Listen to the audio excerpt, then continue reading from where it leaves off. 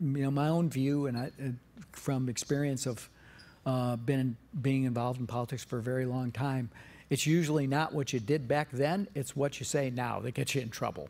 And for a group of people who seem to have a very tenuous grasp on the truth, the chance of lying in an official investigation is pretty high.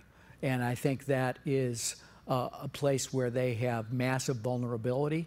And I think the people in the White House, as they know that they may be called to testify, as Trump searches out for his own private lawyer, as other people in the White House probably are going to have to go find their own lawyers. They're probably sweating a little bit. It's not, I don't wish it upon them, but it is what it is. And I think it makes it all the more imperative that you have a structure in the White House where you have leadership that can separate the investigative elements and what's going on that front and try to keep it contained, and rather than every day pouring more gasoline on that fire, right, try to keep it contained and get the rest of the White House working on the American public's agenda. I think that's a lesson from the Clinton White House, and we were successful in doing that.